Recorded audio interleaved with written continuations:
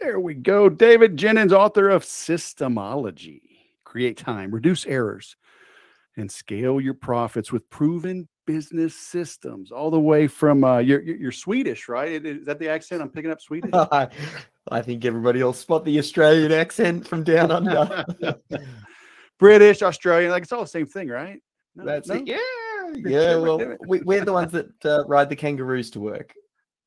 Oh, well, hey, I rode alligators to work in Louisiana. It's like we're like practically related.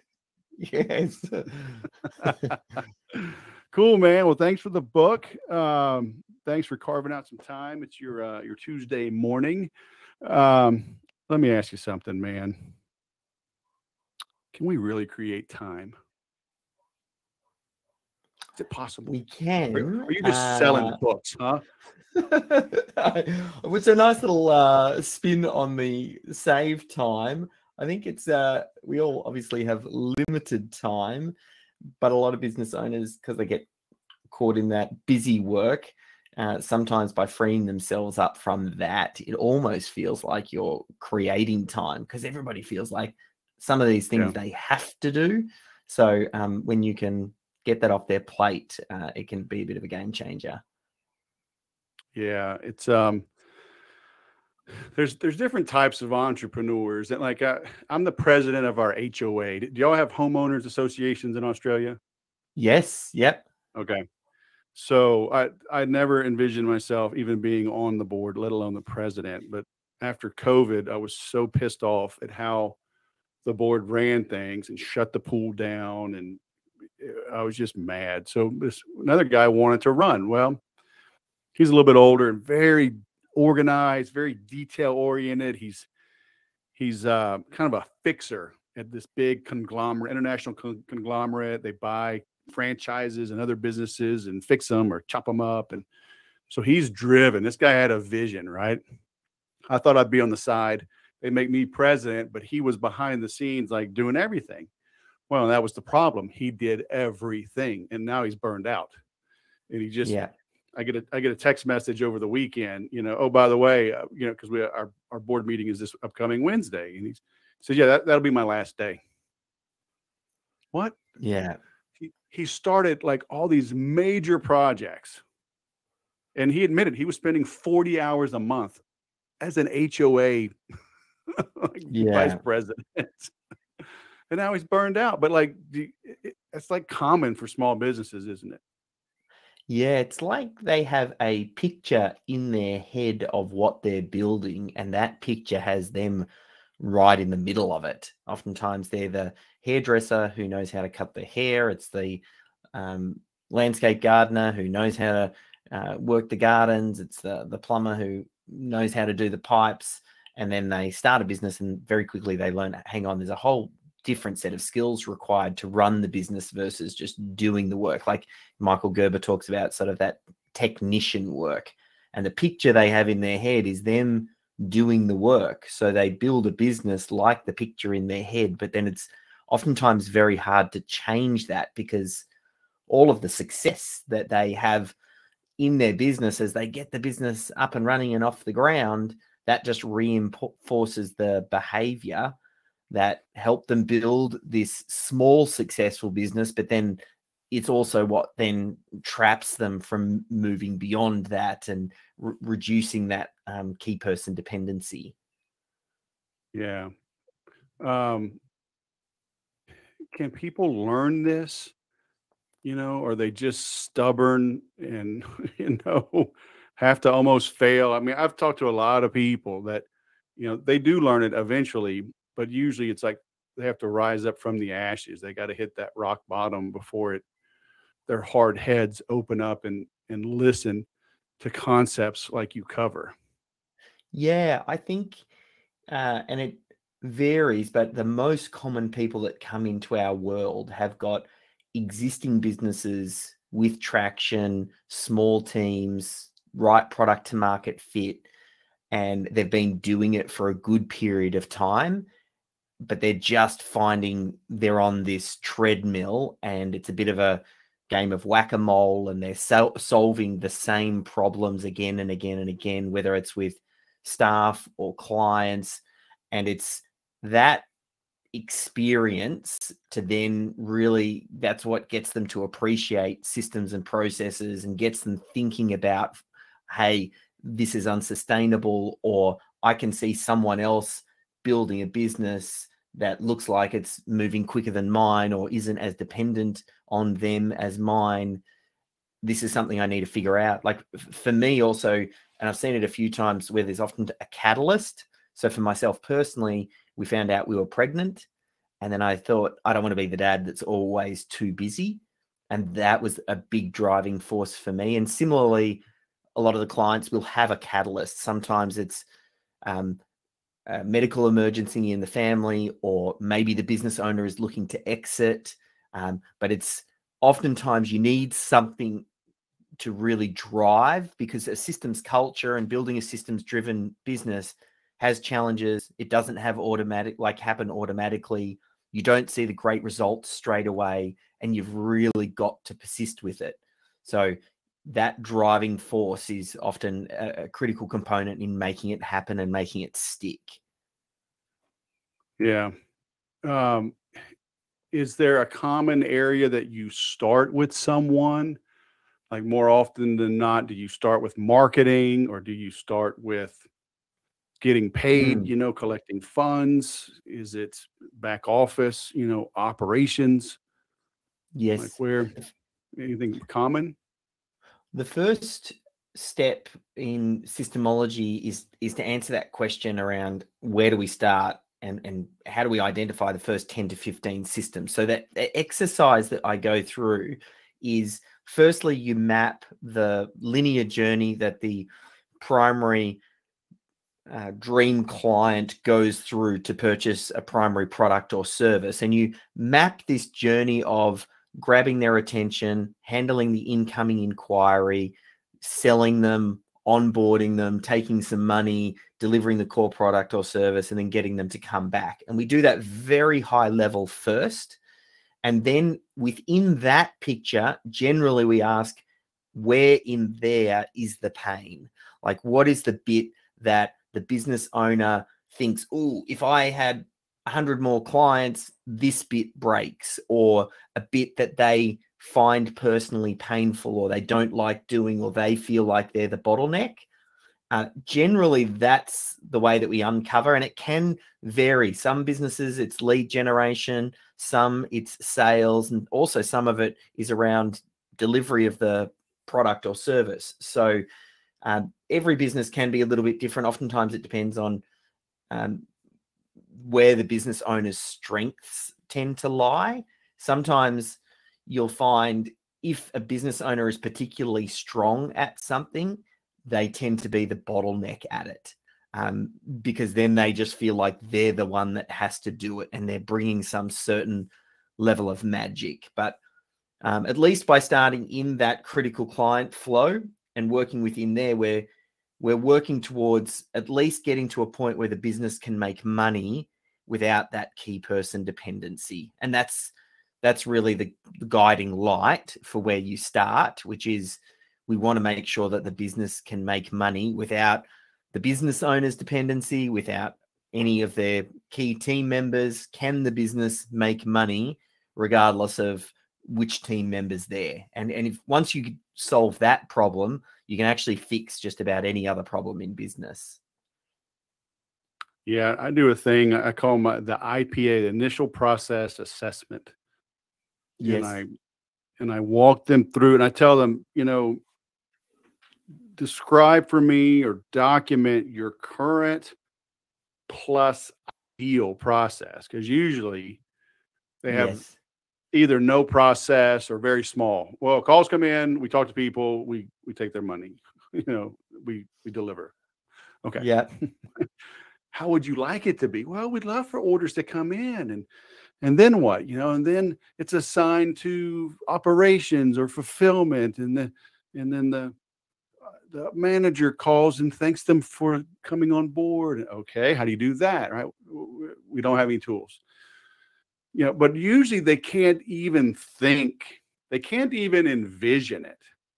I mean, it's almost like we just adopted this dog, right? And it was literally homeless, like eating out of they found it in the dumpster, got trapped in a dumpster. Right. And Yeah. so if your whole world is just a dumpster, Yeah. it's like, no, peek your head out. No, it's okay. Like, there's a lot of food. Go run, go jump in the lake. It's okay. Like they can't even envision that, right? They can't think of automation and multimedia. Oh, I can do SMS and this can fulfill, and I can have I can mail chocolate to my customers automatically. Like what? Like, how do you get them to even expand the potential in their brain? One thing that we do, a lot of it has to do with creating space first. And to a certain extent, systemology, what makes it different from everything that's come before it in the world of systems, most of it is process improvement, like Lean and Six Sigma, but that pre-assumes that you have a process that's a baseline and you're then looking to improve it. Systemology is actually almost like the step before what you were talking about there, which is process capture. And it's the first step of what you talked about, where we first say, what are you currently doing? Let's capture that. Let's go, well, who answers the phone the best? What is it that they're saying? Well, let's capture that because Sally does that really well. And then let's make that the new baseline and then have everybody do that, because most small business, what they struggle with is consistency. And you can get tremendous wins by just being consistent and delivering something to a set standard. And then it actually sets up for experts like yourself, because the first thing that the consultant will say is, well, what are you currently doing? And for a lot of businesses, well, there is no proper baseline. They're not doing anything consistently. It's all a little bit over the shop. Jenny does this, Sally does that, Bob does that. And it makes it harder for the consultant to go, I don't have a baseline here. We're going to have to just re-engineer the process. Whereas what we do is it's almost like we set it up. And by saying, let's make it repeatable, capture what you're currently doing, not what you would like to be doing, that then creates enough space for the key team members to then start to go, how would we like it to be? And that's how the first step of getting out of the dumpster is to make sure that things are kind of operating, which it allows the business owner and those key team members to step out of the dumpster and then do the thinking and then re-engineer something, or work with someone like yourself that then re-engineers the world-class process and then replaces the old one. Yeah. Yeah. So good.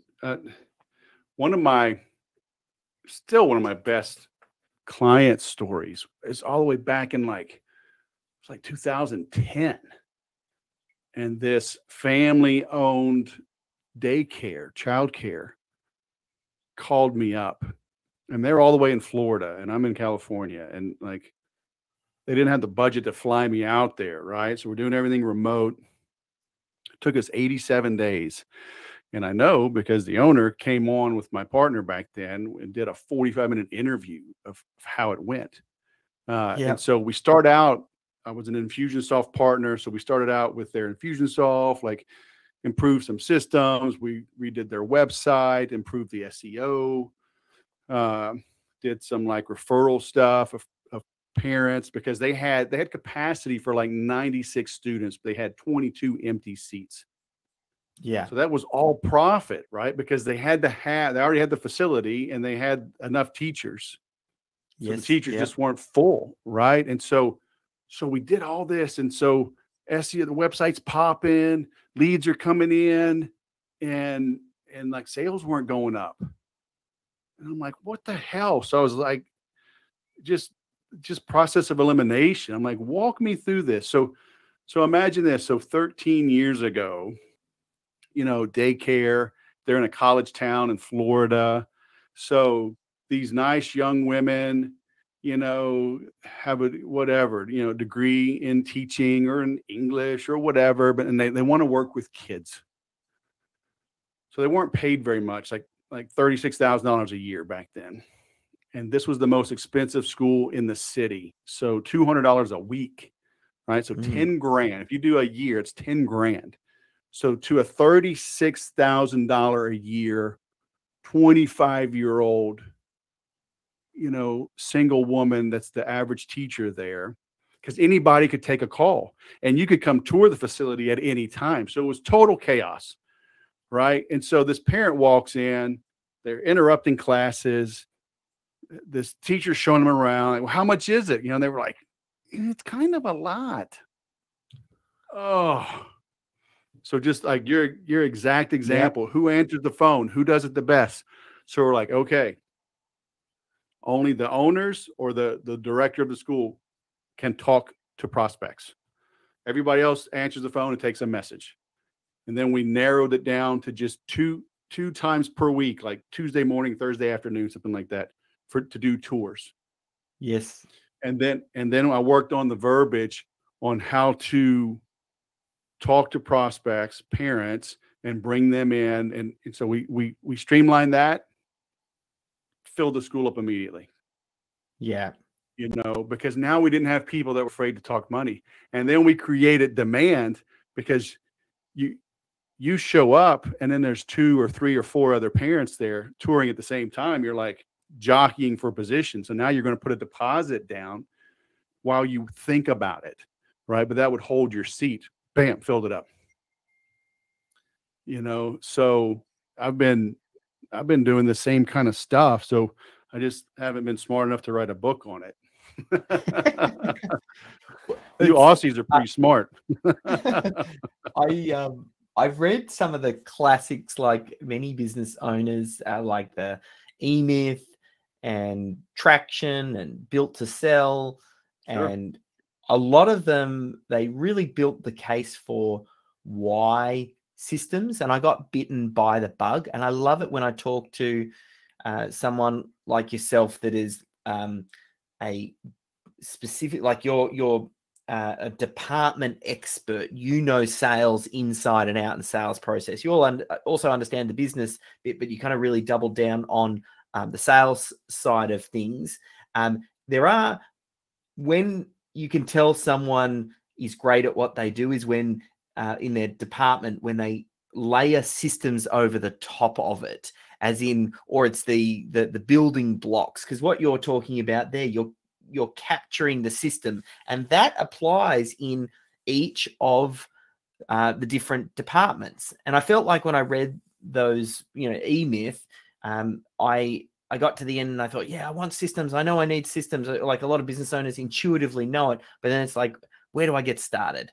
Like, what comes first? What are the first systems? How do I get my team on board? Where am I going to save these systems? What happens if I get resistance and certain team members don't want to adopt this change? How do I navigate that? And that was really what the inspiration was for me. It was kind of like, well, let's create the system for systemizing a business. Let's try and codify this and give more of an action plan, a how-to guide. That was kind of, but it was bit of trial and error, working with a lot of businesses. But I now feel it is the master skill in business as a business owner to create effective business systems. Once you learn that skill, it actually touches every aspect of the business, because you move into sales, marketing, finance, operations, and it's really just about how do we capture and codify best practice? How do we then delegate those tasks down to less skilled team members to then free up the higher skilled team members so they can create that space and they can only work on the tasks that is going to add the most value to the business, rather than just getting caught up in the busy work and things that have to happen. So it was kind of like a bit of that journey that's now made me realize the better I can get at articulating this message and inspiring business owners to create systems, I think that's where I'll have the biggest impact. And that's why I thought the book, I was kind of like, a book's a great way, if the book's written really well and gets great feedback, to reach a very large group of people without, needing to speak to every single person one-on-one. Yeah. Yeah, it's cool. You got The Forward by Michael Gerber. I met him through Infusionsoft. I actually had an event in San Diego. Well, a couple times I met him, but first time was in San Diego, like around 2010, 2009, somewhere in there. And yeah, smart dude. And he really does break it down well into the three types, you know, and the E myth. It took me a long time. I didn't quite realize it. It's the entrepreneur myth, right? And so Yes. many people fail on that. Like, what does it really mean to be an entrepreneur? And there's a lot to it. So, you know, I like that you get down to the basics. It's like I'm that kind of guy. I want the nitty gritty, you know, because you see people all the time. Yeah, well, you know, my wife got pregnant, or, you know, I got laid off, and so I just started my own business, and, you know, now we do $10 million. It's like, down a little bit. Yes. Like, what? Yeah. Because everybody is a little bit different, but there are fundamentals you have to follow. But I think giving people even the hope, the inspiration, because sometimes it does seem too daunting. You know, when I hired my first assistant, so I had gone back to corporate America. I'd started the Sales Whisperer. I had it kind of running, but kind of not. I was recruited by some peers, some old former coworkers, went back into high tech. It was just too lucrative. And I got 7 kids. I'm like, I got to make some money. So I'm juggling 2 things, and I hired a friend of mine knew someone. And so she would come to the house, and I was so overwhelmed, you know, multiple computers, you know, and I'm like, just sit, listen. And when there's something you can do, just do it. You know, I like mute, and she'd do that, and then kind of got her going. But I was like, you know, thank goodness she was local and can kind of look over my shoulder. But I know I'm not alone, right? Most people, they get into business and they're good at what they do, and they want to put their all into it. But then emails are piling up, invoices are piling up, everything else. And they're like, I gotta be the best web designer. I can't do any. And they've never done any other stuff because they were an employee, and now they're on their own, you know. So you're giving them hope, right? I remember, it sounds like you ran a digital agency also before the systemology business, and where I kind of really cut my teeth was in the digital agency. I had one called Melbourne SEO, ran for 13 years. I was in the operations for 10 of it. And I remember one day, because we had a video part to the business, we would create content for people, create YouTubes and things. And I went out for a shoot with the videographer, and we only set up that part of the business, the video, because of demand. I didn't know how to do the thing. I'm not a camera guy. I don't know how to turn on the camera or do the editing or anything like that. And that whole exercise was what really helped me to understand how to build a business where you're not the guy, because I couldn't work a camera up front. So from day one, I had to build this little sub part of that business that worked without me. And I remembered we went on a shoot one day with the videographer, and we spent the entire time in the car, and he's saying, oh, did we email the client to let them know not to wear checkered shirts because that doesn't look great on camera? Oh, did I pack the spare battery? Oh, did I have the extension cable? Oh, where's that second lens? And we spent 45 minutes in the car just talking about stuff that just should have been taken care of. And then at the end of that shoot, I said to him, look, we need to create a checklist, which is a pre-shoot checklist. And at the studio the night before, you put the battery on charge, you pack the kit, you have everything ready to go. So in the morning, you don't even have to give this a second thought. So we put that in place. And then about 6 months later, I go on another shoot. And the discussion that we had in that car was worlds apart. He's talking about how he wanted to get the performance from the actors, what the script was, what shots he wanted to get. And that for me was a big moment to kind of go, systems, like there's certain things in business that just need to happen. It's like the administrative side of things. And you just want that stuff to be taken care of. And when you're confident and comfortable that that's happening because you've created some systems and processes, it then creates the space for all of your creativity to come out. So that little connection for me, like running that sub business, having that experience with Adrian, that really shaped a lot of my thinking around systems and the importance, and how systems, they don't reduce creativity, they increase creativity because they create space for that creativity. And you're right, a lot of business owners, they, especially if they're, as Michael Gerber talks about, it's the entrepreneur that has this entrepreneurial seizure, or the technician that has an entrepreneurial seizure. They're really a technician, and then they feel like, hey, I'm going to be an entrepreneur, but they don't know all of those other bits. And I think the systems and the processes, if you dial that in, that helps to uncover areas of weakness, because you're effectively codifying a solution. You're going, well, here's a problem in business. When we go out on shoots, sometimes we forget that spare battery. Well, I'm going to create a system that makes sure that that doesn't happen next time. I'm going to create a checklist. Now, you solve that problem once, and now it's forever solved, because you're working at the system level, because every time you're using that checklist now. And that's what enables the business owner kind of to level up. It's the compounding effect of all of these little systems, saving a bit of time, increasing a little bit of efficiency, all stacked on each other. And in each of the different departments, there's some in sales, some in marketing, some in finance, some in HR.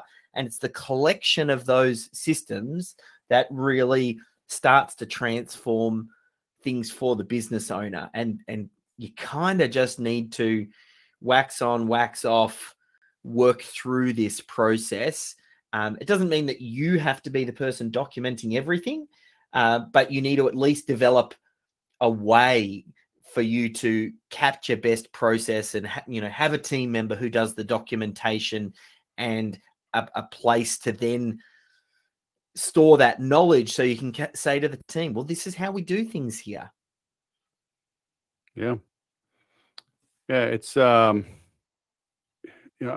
love what you're saying about it. It creates space for creativity. I had a guy, consultant I hired, and years ago, and I was telling him, man, I was bored. I was just kind of in a rut, and he hopped my ass, man. He's like, this is when the breakthroughs come. Stop chasing new things, keep going deeper. And and it makes sense, because like when y'all were driving to that appointment, and you're in this kind of fight or flight state, you're just anxious, and do we have everything? You're not thinking about the shoot. Yeah. You're just trying to survive. You're just trying to get by. But as everything's documented, now you're calm, and you could see something, a sunset or something, you're like, hey, let's do this for this shoot.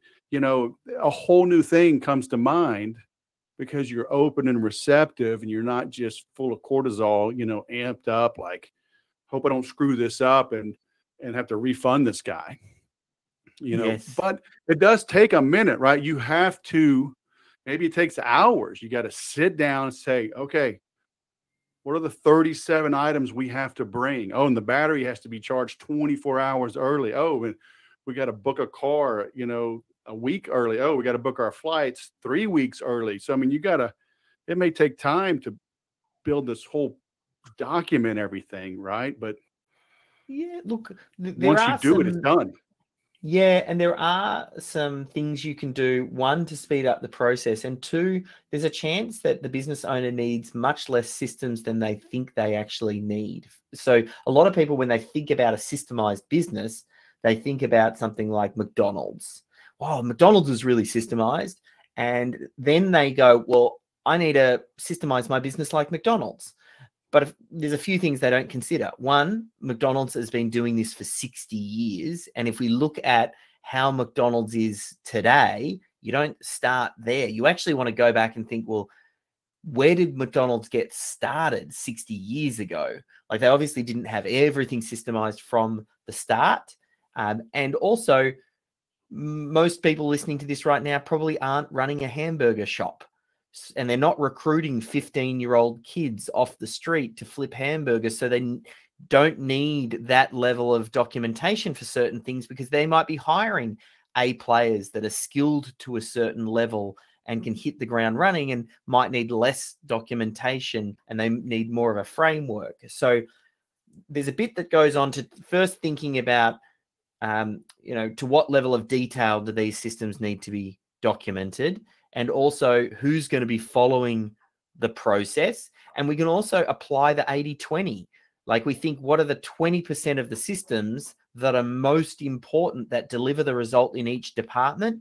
And let's just start there. Like, if you focus on the 5 or the 10 critical systems in each department, that dramatically reduces down what needs to be documented. Because just because you don't document something doesn't mean it's going to magically stop happening. Like, your business is already still working and it's kind of running, and you've got team members that are doing certain things. So all we're really doing is identifying the most important ones and doing that. And then the last tip I've got on this is, there are some little tricks you can do to reduce the burden of documentation, because the business owner is often the worst person to be doing the documentation. And things like, make it a 2-person job. There's the person who knows how to do the task, the knowledgeable worker. And then you have a second person we call the systems champion. And that person watches the knowledgeable worker doing the thing.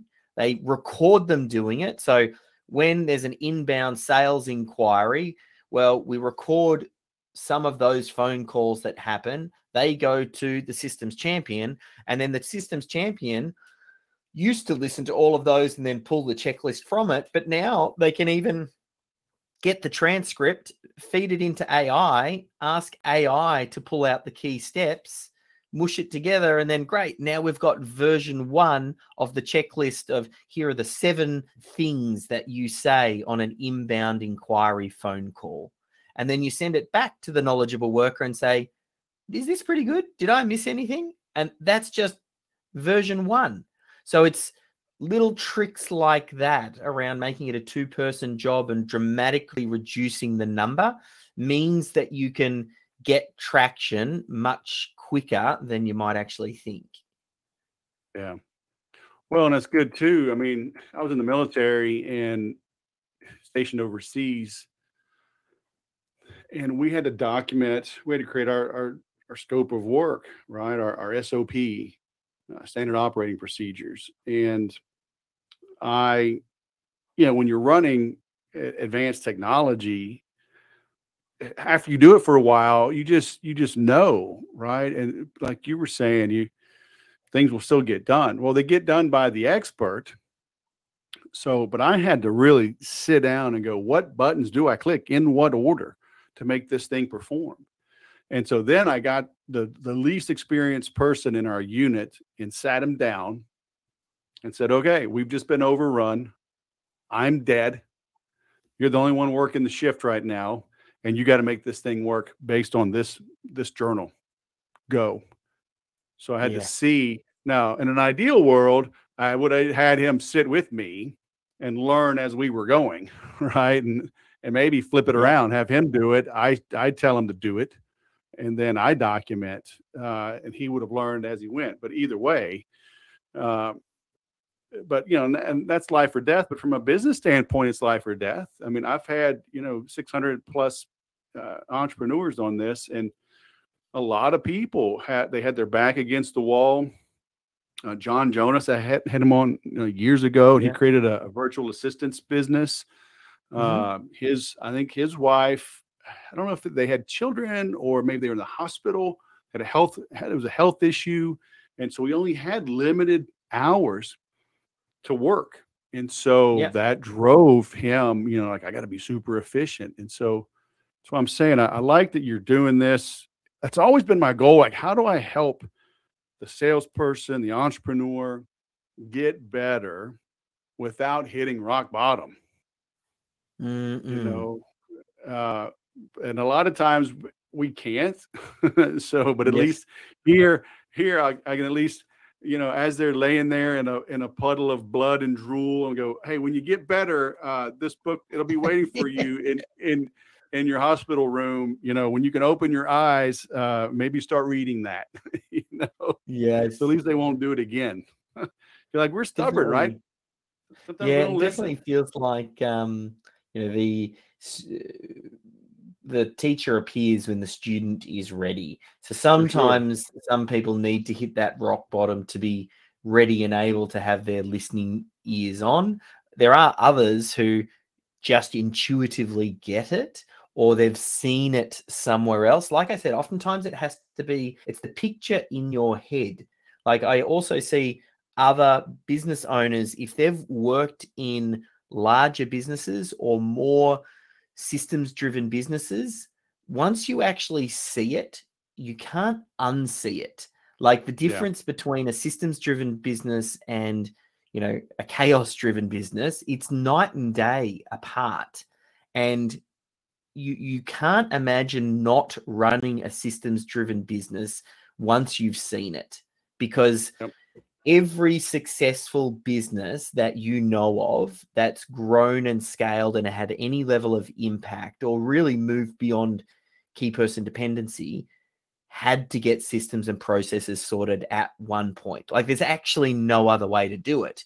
Like passing down that tribal knowledge will only get you so far and will cause challenges because you'll be so key person dependent.